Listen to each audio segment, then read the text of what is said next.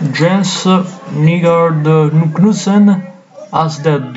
He was born on January 25, 1942 and died on 19 February 2020 in Hvide Sande.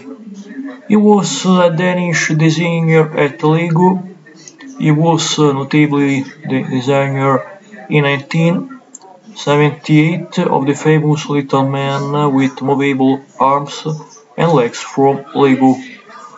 Lego is today all famous in our planet the Earth.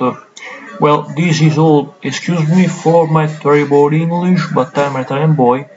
He died at 78 years old. Thank you everyone, and if you want you can subscribe to my YouTube channel that is Narratore Italiano.